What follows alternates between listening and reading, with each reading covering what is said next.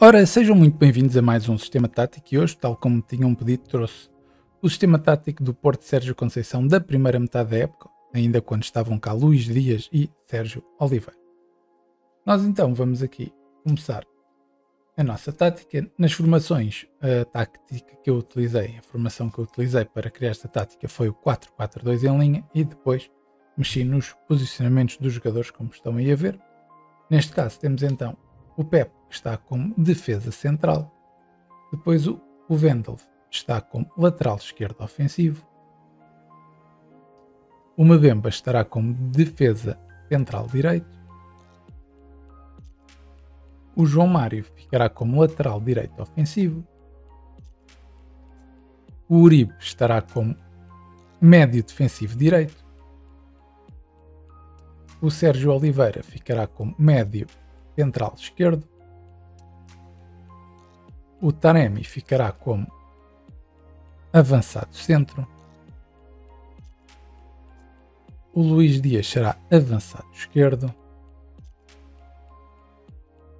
Já o Otávio ficará como médio ofensivo direito. E por fim o Evanilson ficará como ponta de lança. Depois nas táticas temos então o estilo defensivo, pressionar após a perda de bola, com uma largura de 50, uma profundidade de 60, a construção do jogo será equilibrada, criação de oportunidades de marcações atacantes, uma largura de 65 e atletas na área 7 em 10. Depois os cantos e os livros é à vossa vontade.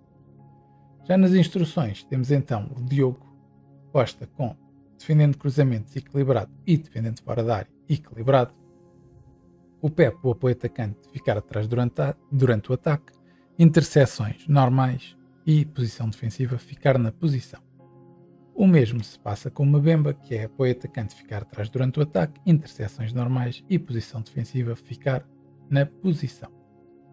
Depois temos então o Vendel, que ficará com desmarcação ofensiva, juntar-se ao ataque, interseções normais, tipo de corrida, sobreposições e posição defensiva, ficar na posição.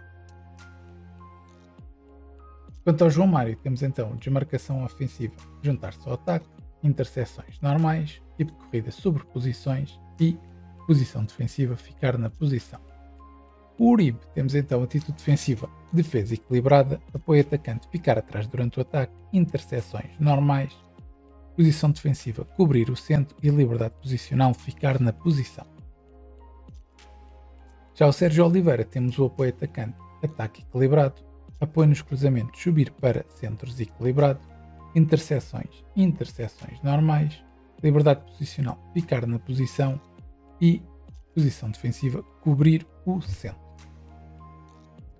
Passando para o Luis Díaz, temos então desmarcação de apoio, abrir nas alas, desmarcação ofensiva, ataque misto, interseções normais e apoio defensivo básico. O Taremi, temos então desmarcação de apoio, largura equilibrada, desmarcação ofensiva, atleta-alvo, interseções normais e apoio defensivo básico. O Evanilson, desmarcação de apoio, largura equilibrada, desmarcação ofensiva, aparecer nas costas, interseções normais e o apoio defensivo básico. Por fim, o Otávio, apoio defensivo básico, apoio nos cruzamentos, subir a área para cruzamentos, liberdade posicional, liberdade de movimentos e as interseções normais. Esta, como já sabem, se lembram do Porto a jogar, é uma tática com uma enorme intensidade, isto é, os jogadores vão muito à bola, a primeira linha de pressão é muito forte. Quando estamos em posição defensiva, também é uma equipa muito sólida defensivamente e no ataque, por ter muitos homens no ataque, com Luis Díaz, Taremi, Oliveira, Evanilson e Otávio, temos bastantes opções e é muito agressiva na parte atacante. A única desvantagem que tem é que quando a equipa adversária passa a nossa primeira linha de pressão, ali no meio campo pode ter ali um pouco de espaço para atacar que é preciso é nós não irmos, como se costuma dizer na gíria, à queima, isto é, convém vocês irem cobrindo e não atacando logo a bola para retirar a bola, nesta segunda fase de pressão, que é para a equipa conseguir voltar para a defesa e a partir daí, quando já tiverem a equipa novamente organizada, já podem fazer uma pressão muito forte novamente. É uma tática interessante, principalmente se vocês estiverem na frente um ou dois jogadores rápidos, neste caso aqui o Luis Díaz fazia muita diferença nesta equipa. O Ivanilson também é um avançado rápido que também faz puxar as outras defesas, faz puxar os defesas até ele e também liberta-se facilmente dos defesas. Uma tática bastante interessante nessa vertente.